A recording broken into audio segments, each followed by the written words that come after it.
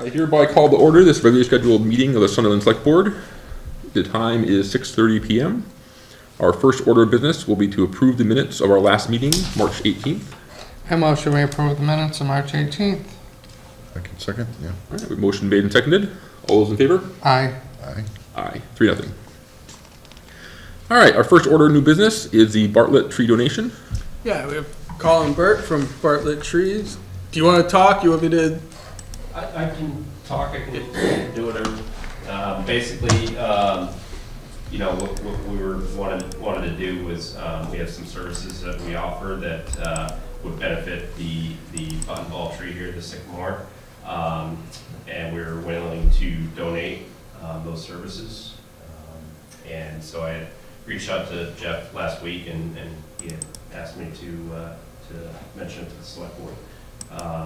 Those services that we are, you know, offering would be a program called Root Invigoration. It's a process where we air mix, compost, biochar, other soil amendments into the critical root zone of the tree, which is about 10 feet from the base of the tree. And then we apply a layer of mulch. That helps trees kind of cope with the different environmental stresses that we've been dealing with. I know there's just some construction done around the tree a couple of years ago, so that would also help in that situation. The second thing would be soil care. We would want to do some soil samples and put together a prescription fertilizer for that tree, which we would apply once a year. And again, this is all donation. Just so those are what we're hoping to do for the tree. We've done these, you know, we've done this quite a bit. There's research behind it saying that it helps trees, and that's just something that we're kind of hoping to do and get your permission to do. Wonderful. Has that tree ever been mulched around it? I don't believe so. You know, there's a kind of a leaf layer behind it, but I've never seen a mulch ring on it. So is that what you're talking about when you say mulch, like putting? So yeah, basically it'd be, we extend about 10 feet out from the base of the tree in a circle around the base of the tree, and mulch would be the final product. We would put down, we would air mix some products into that, and then mulch it.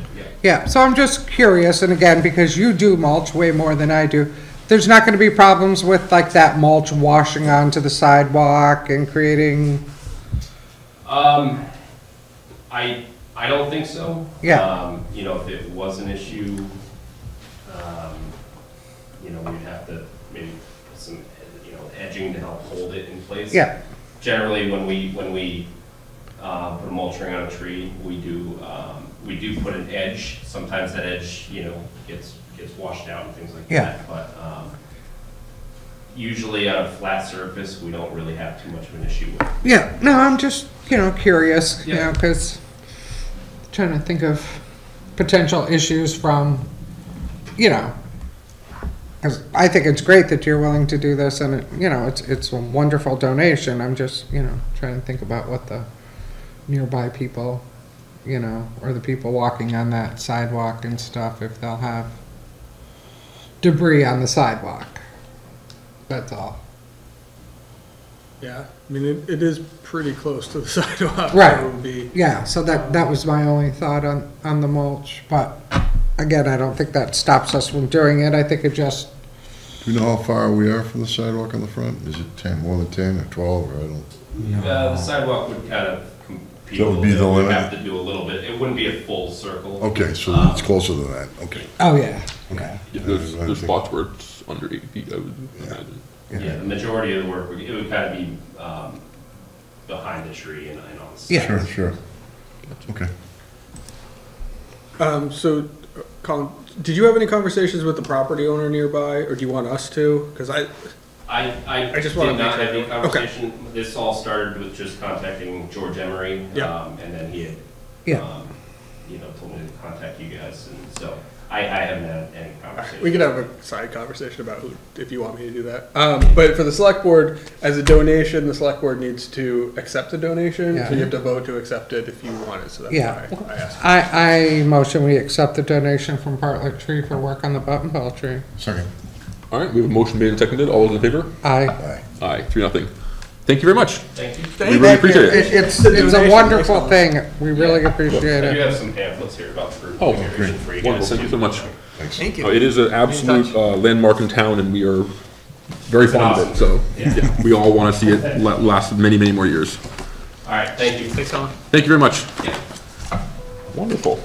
All right, that is that. Next up, we have the 375 Hadley Road APR project. Yes, so 375 Hadley Road, the property is currently in APR. The property owner has requested to put some greenhouses on.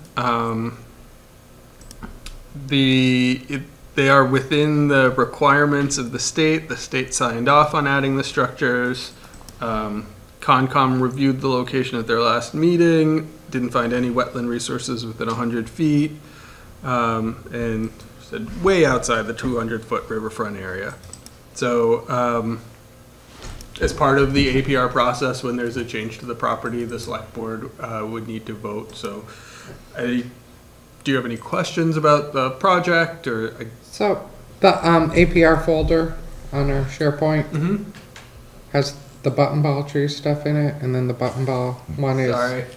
No, but was this on? I thought it was on. We had it last week. APR? Yeah. No. I don't think so. All right. I don't know. In my head. We had a couple APR a few weeks, like January maybe, when we had the Kestrel Trust come in. I just thought I had seen plans with the greenhouses and stuff. I emailed them a couple Okay. weeks ago, so maybe All that's right. what it was. So that's what. Okay. I was just looking for them in the folder again. But they're going kind of behind the house, Yeah. like where those couple barns are going down Hadley Road, Yeah. or going down the right away to cross the river where the power lines go. It's all far enough. I So can't it's in even. button ball, right?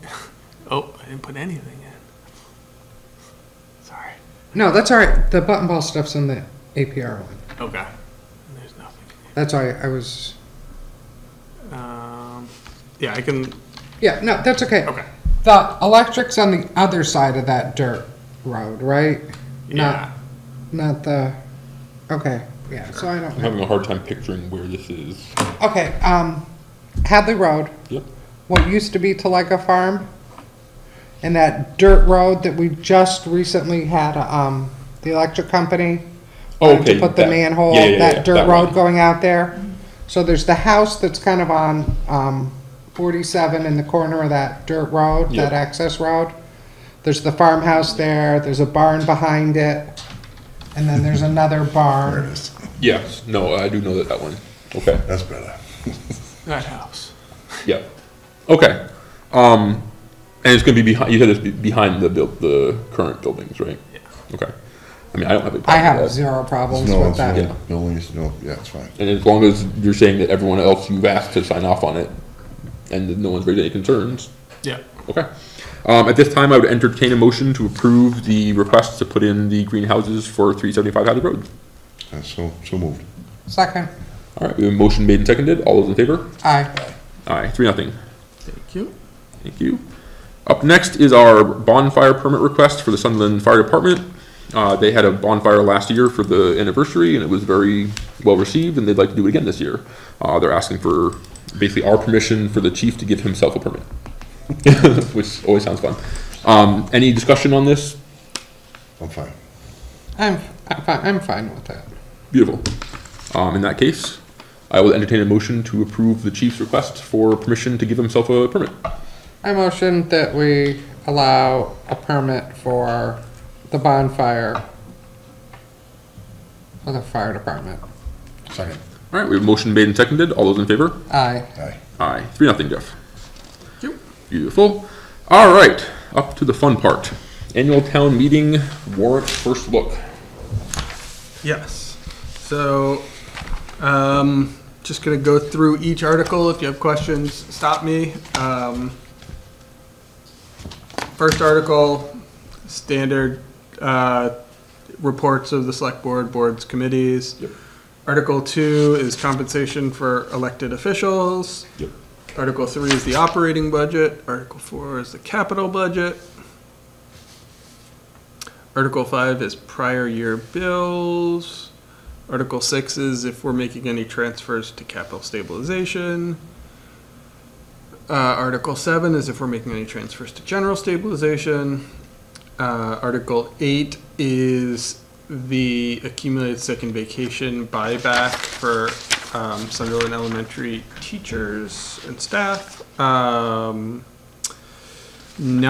and 10 are CPA articles. 11 is... Sorry, quick question before we keep going. 6 and 7 were for moving money to capital stabilization and general stabilization. Yes. I don't believe we're doing that this year. Does that mean that those articles just don't exist, or they exist but they're going to have a $0 amount on them? No, we can remove them. There's, Okay. yeah, I put them in as placeholders in case that was something we were going to be doing. Gotcha, But gotcha. if you want me to remove them now, or when we vote to add things, we can just not add that one. Beautiful. And just for my own brain, if we do that, do all the rest of the articles move up 2 numbers, or do, okay. Yep. I assume so, but I figured I'd ask. All right, sorry, go ahead. So one of the CPA articles is for a multi-use path, and the other one is for Graves Memorial Library preservation.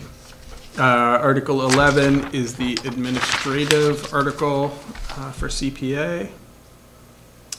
Article 9 is the zoning bylaw change for energy storage facilities. 9? 9. Is that not right? No, we did, okay, so Oh, just yeah, I went 10, 11, 9, huh? 10, 11, so 12. And then the next one is 13, which is structure conversion, another zoning bylaw change. Okay. And then, yeah, I'm gonna have to renumber. 14 is the revolving fund limits. 15 is the citizen petition to allow 16 and 17-year-olds to vote in local elections. And then the rest are the consent articles. All right.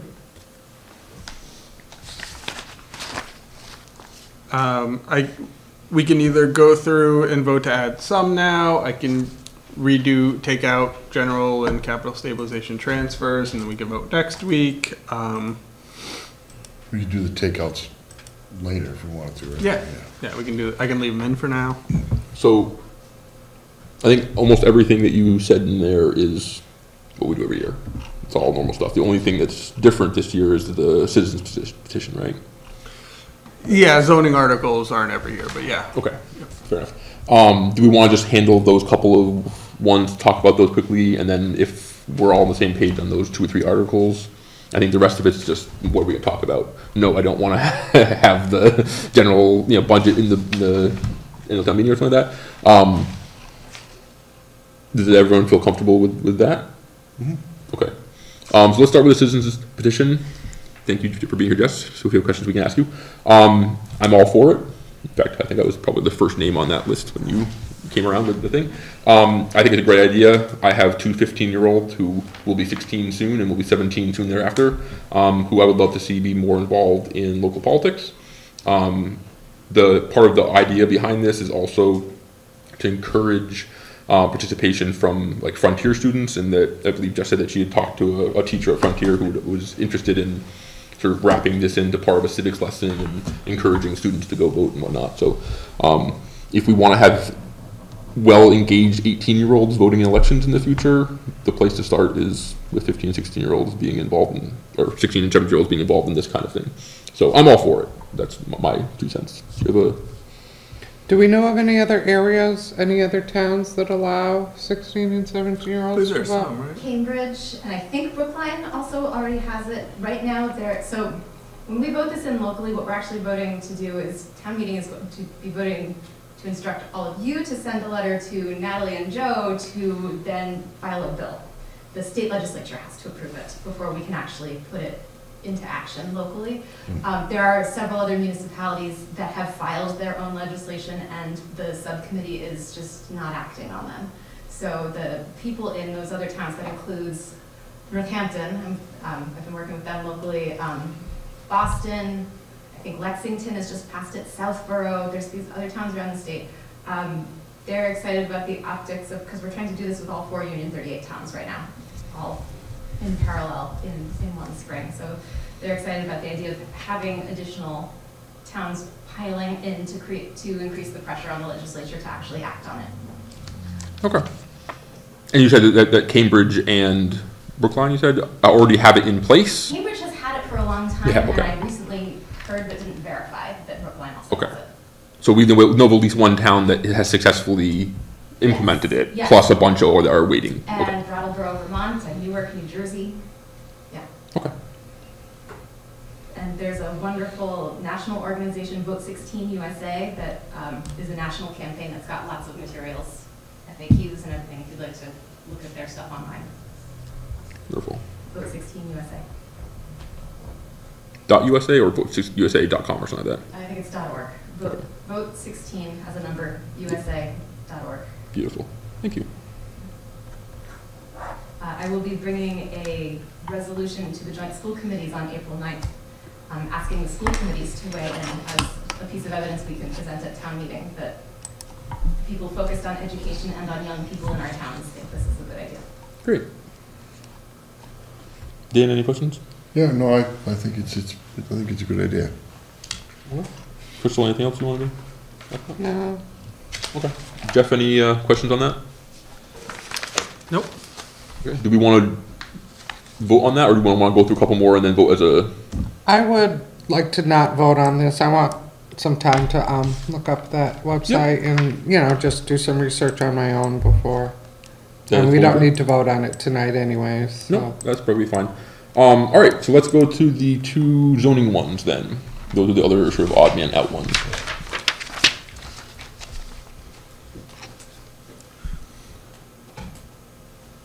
You want to give us any context on this, Jeff? Or? I've not looked at these yet. So, One of them is the library, right? And we have talked about that in the past, right? the library? Oh no, that's CPA. Yeah. I'm talking the wrong thing. So one is creating zoning for standalone battery energy storage facilities. My understanding is that case law has said that if you allow solar and you don't have zoning for standalone battery energy storage facilities, then they can be put anywhere you have solar, is sort of what the state said. Gotcha. So the planning board is amending the zoning bylaw to add the definitions, and I'll send you the all the changes. I have that from, I didn't realize that this wasn't like the second one and didn't actually explain everything that was going on. So I'll get you that information. Okay. And the general idea is that they're limited. So you're saying that they're limiting it so that anyone who puts solar in can't turn their backyard into a battery storage facility. Okay, that makes sense. Well, I don't. To be fair, I don't think that it was it was more of a commercial solar issue. But You know, like near the school, like the solar Yeah. field type thing Yeah. versus Yeah. your backyard solar. and then the next article, which I think should be 13,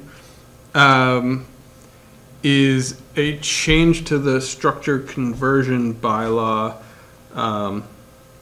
basically allowing more units for older buildings. And we have some older housing stock in town that is hard to redevelop because there's lots of property, but developing a single family home or less than 4 units just isn't profitable for developers. And so the planning board wanted to try and find a way to allow some redevelopment of these properties. So they're limiting it to buildings of at least 10,000 gross square feet. So it's not just any property, but.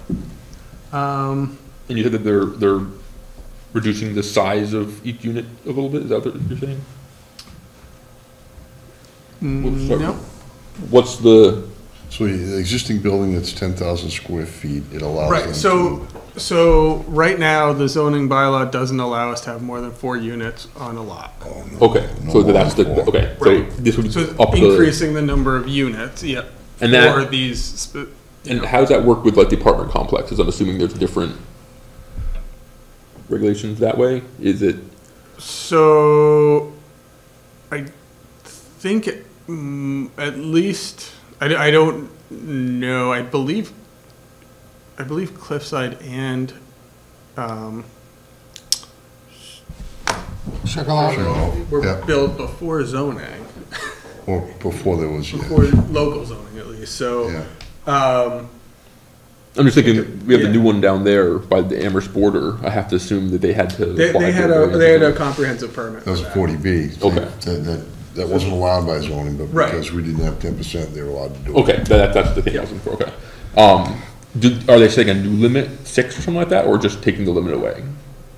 8. Up to 8. Okay. So, could you think of any place in town that's an example of where this could happen? How many buildings actually apply? So the assessors put together a list for the planning board. Don't know how many are of 10,000 square feet, but the apartment buildings would be one example. I believe Cozy Corner would be another example. It's hard to know what was built before 1978 and 10,000 square feet, Is but, that the way it's written, it has to be built before 78 yep, and have 10,000 square feet? yeah. So technically, they could take like where the laundromat is next to the old 7-Eleven. That building's probably 10,000, just as an example. They could take that building and turn it into 8 apartments. I don't know if that's right, that's probably not, that's commercial zone, but I don't know if they'd let them do it there, would they? Well, they could do Well, no, I'm just trying to think Yeah, of, yeah, you yeah, know. yeah. in districts where allowed, yeah. So I think maybe you can do that in a commercial, I don't, yeah. Yeah, or maybe a mixed use, but no, this is not mixed use. This is structure conversion for multifamily. Yeah, I'm having a hard time thinking of any other property other than Cozy Corners in town that this would apply to. And if this is just trying to get Cozy Well, this Corners, building, if we That's true. moved and wanted to We sell do this for 8 units redevelopment. is all we could do in here, is what we saying?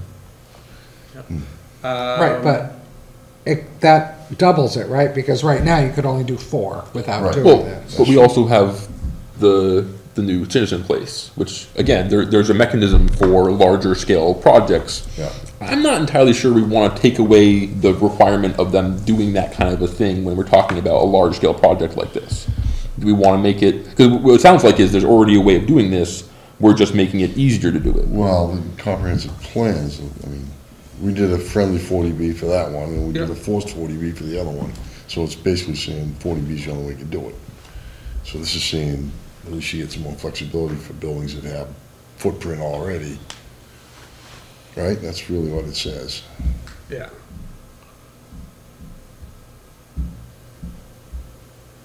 I mean, my concern, I guess, is that 4 units in a building is already starting to get to be a big project. It's already starting to become a large development thing. And if we're talking about more than that, do we really want to make that not have to go through the steps that it needs to go through in order to? I mean, I'm saying this from a position of somebody who does not actually understand how it currently Yeah, works. I'm yeah, just yeah. asking, like, is this something that we So- want to make it easier for No, them? it's a variance, I'll right? see if somebody from the planning board can come to the next meeting and talk about That would it. be wonderful. I think that would That'd be be great. Yeah. Damn. helpful, and I'll get as much information as I can before Excellent. that. Excellent. So I'm sure that there's a legitimate reason for why. I'd like to know that before I say, yes, let's go ahead and do that. I do that. Especially if it is that there's only one building in town and it's Cozy Corners, and this was brought to us by the people trying to develop Cozy Corners or something like that. I'm not saying that's the case, but like, you know, I have questions and I'd like to answer them before I sign off on that. Okay. So those were the 3 that we had that were sort of off the beaten path. Dan, Crystal, is there anything from the rest of the articles that you wanted to go over? As far as I'm concerned, the rest of them are the same as they were last year and every year before then. No, I'm okay. Okay. So it sounds like, Jeff, we have a couple of ones that we want to wait till next week to, think about and or have planning come in or something like that. So if you guys are okay with that, let's just wait until then, get our our questions answered, and then we can vote on the whole slate. Does We that have work? to do each one separately, right? Well, okay, but we can go Yeah. through the process and vote on them. I mean, if you guys want to start going through and doing Well, something, we can. No, I mean, obviously, one and there's a lot of these articles we can, kind of just move right through real quick.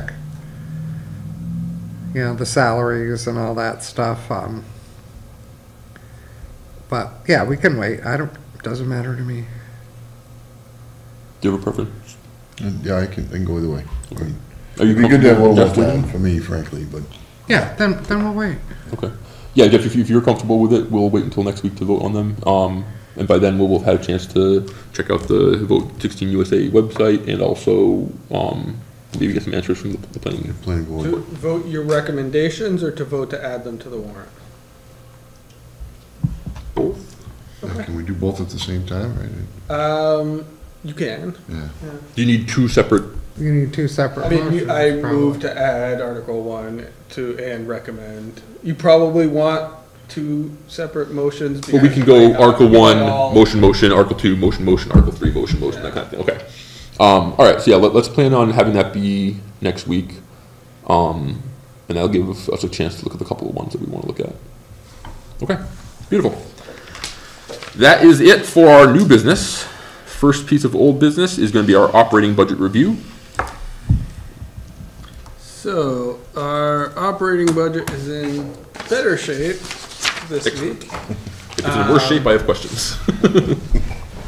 We managed to get the gap down to about 87,000, which is not what you have, because I realized that I still had some of the library's expanded budget numbers in there, so I changed. I mean, that was $3,000 in savings, but Okay. what this change is a result of adding about 45,000 in estimated local receipts. We also reduced the grant writing consulting line item 2,000, the professional development line item about 1,100, and town administrator expense by about 600, because we've not fully expended those in recent memory. Reduce the energy contingency 2,500, so that went from 10,000 to 7,500. We have not touched the energy contingency yet this year. I mentioned the library, and then cut the reserve fund in half from 50,000 to 25,000. Haven't touched that so far either.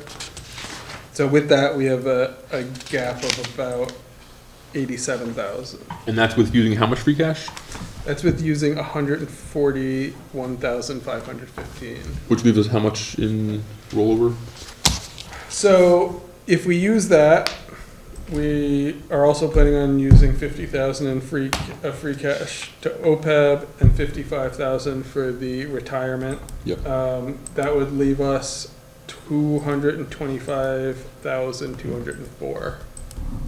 Okay, so we still have some wiggle room in there still. Okay. So you're saying if we were to just close the gap the rest of the way with free cash, we would end up with what, 140 or something like that? Yep, and there are ways to make that better. We can't do OPEB from ARPA, but we could do the retirement from ARPA, and then that puts 55,000 back in the free cash. Okay.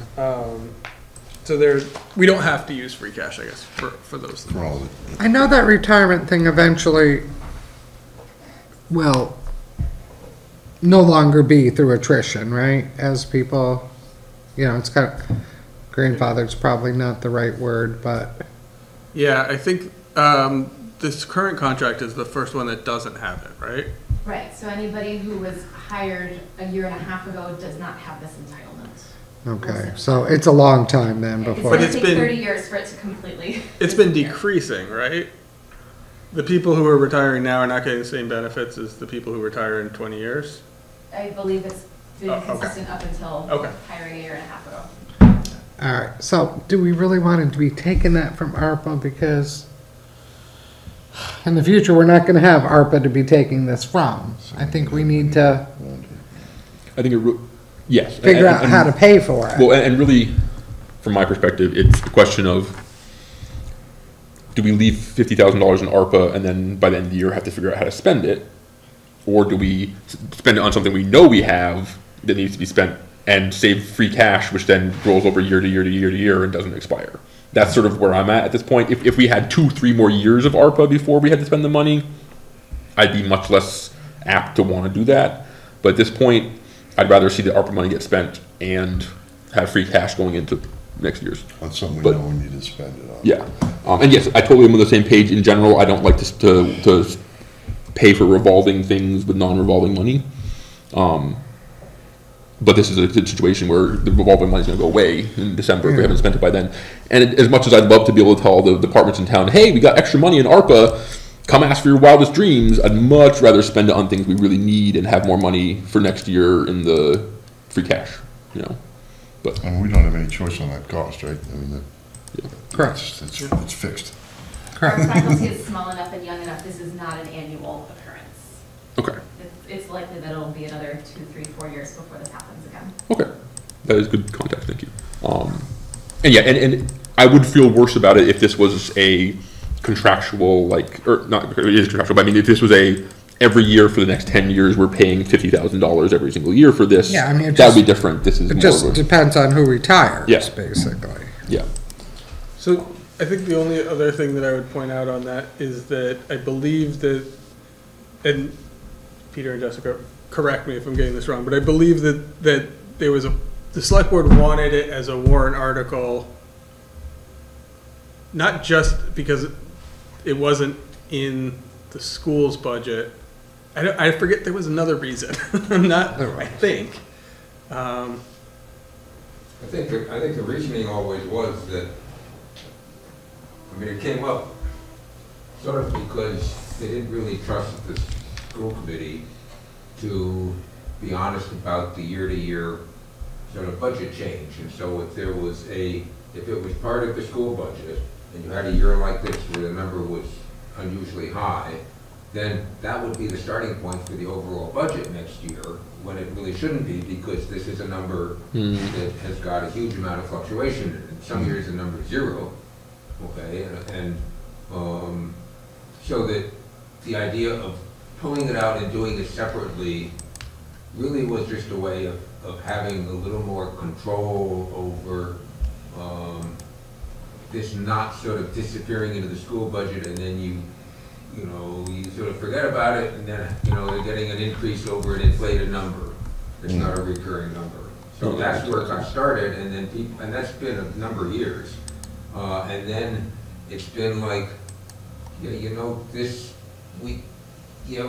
have to give it some visibility, but I think the real motivation was, no, just so we make sure we're getting honest year-by-year comparisons on the school budget without these, yes, you've got it some years and other years you don't, which... Well, and the inverse of this year, you don't have any money there, the budget's this much, and next year you come in and it's in there, and we're asking you, why did your budget go up $100,000 when nothing changed? Right. It's on for both ends. Yeah, I mean, there's lots of things that are, not exactly even year to year, but they're not of this magnitude. Yeah. And so from a budgeting point of view, it gives clarity, and that's not a bad thing. Yeah. You pay it, I mean, it's got to be paid one way or another, but it's a question of how do we do it so that we all understand it without having to sort of, go through a bunch of sort of mathematical stuff each year to try to figure out what the increase really is, because we've got these one-time things coming in and out. Well, no, and it's certainly from a select board perspective, when we're looking at budget stuff, we're looking at 5 years, 10 years of budget information, and if we see it going up and down like that, it makes it a lot harder for us to figure out what's actually going on. So I certainly appreciate keeping it like that. Yeah. One more piece of context. This is a particularly high year for this type of item. We've got 2 teachers retiring who are both not only very long-serving, but very dedicated and don't take lots of sick time. So usually this benefit maxes out around $30,000 per person. So for this to be 55 this year is probably, I would hope, the highest we're going to see. For a while, yeah. Okay. It would be much more common for it to be more like $15,000 in 1 year.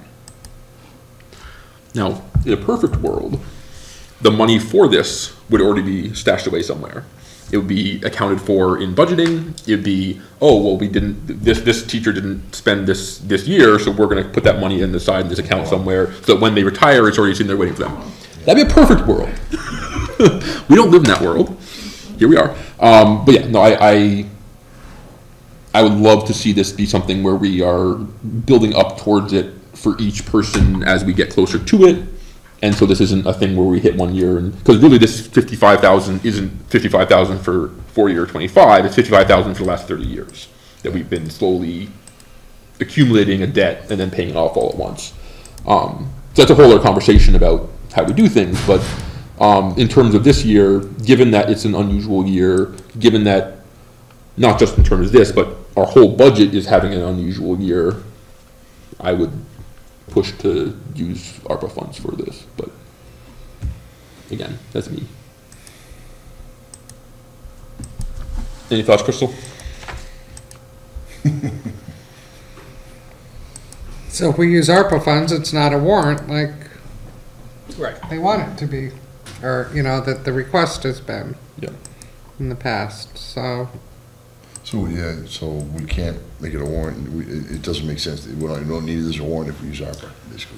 I mean, there's no reason that you can't do a warrant article for ARPA. And make people vote on You it. don't. So in my mind, the risk is that somebody says, why is there a warrant article for 55,000 for retirement, but you gave the school 100,000 for windows without a warrant article? Like that is the risk. But you could do a warrant article. Or also that it gets voted down, and then we're in trouble. I mean, that's the risk of any warrant article for this. But personally, I would lean towards, if we're going to use ARPA for it, we just do that outside of town meeting, because that's our prerogative and that's how we've been doing all along, and we're not trying to set a precedent otherwise. That would be my position. Conway had they're actually in a worse situation. I think it was last year when they had, I think, 4 teachers retire, and they had this item, the bill was in the vicinity of 100 grand, and they basically just went straight to ARPA and took it out of that because, Yeah. Yep. you know, that was, and as far as I know, they just did it, they didn't put it in town meeting. Yeah, Well, no, it if it's also- ARPA, I don't think with it, we wanna, But also from We don't want a a warrant. moral standpoint, the ARPA money is here to help lessen the blow of the pandemic to the towns. And I'm not going to pretend like teachers retiring is not related to the pandemic. I'm not saying these particular teachers are retiring because of the pandemic, but that the argument could very easily be made that we are seeing higher retirement than we would necessarily have seen without a pandemic. And so using some ARPA money to pay for the fallout of the pandemic would be a justifiable argument to make. Just saying. In terms of ARPA, in general, we've had people come to us with requests. So if we do decide that we want to go that direction, that would be asking Darius to come to us to ask for that, right? Or would it be Ben? No, I mean, I think that this is the school committee came to us and said, this is an expense. The select board in the past has said, please don't put it in your budget. So I think you can we could choose to. you're choosing not to do a warrant article and doing ARPA instead. They asked for a warrant article. I just want to make sure we're doing it right, because the last thing I want to do is have someone say, hey, the rest of us had to ask for that. Why are you giving it without having asked? I just want to make sure we're covered there. So, okay, in that case, if you guys are in agreement, I would entertain a motion to spend $55,000 in ARPA money to pay for the teacher retirement. Make a motion to spend 55,000 to pay for the 2 teachers' retirement. I'll second. All right, we have a motion made and seconded. All those in favor? Aye. Aye. Aye. 3-0, Jeff.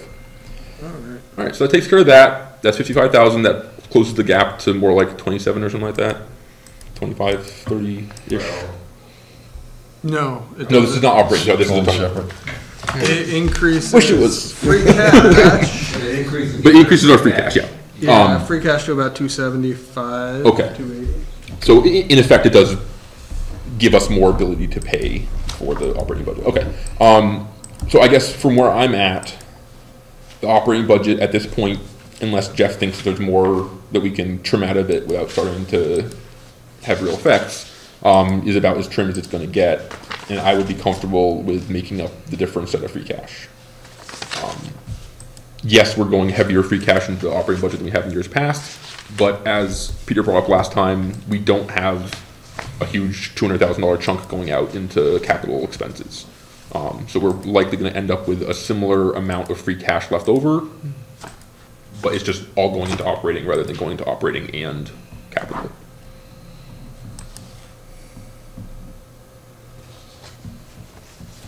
Okay. Any thoughts?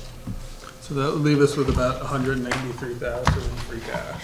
Which is about what we ended up last year after we put money into stabilization and budget. So yeah, I mean, would I like to see more? Of course, but this is not that year.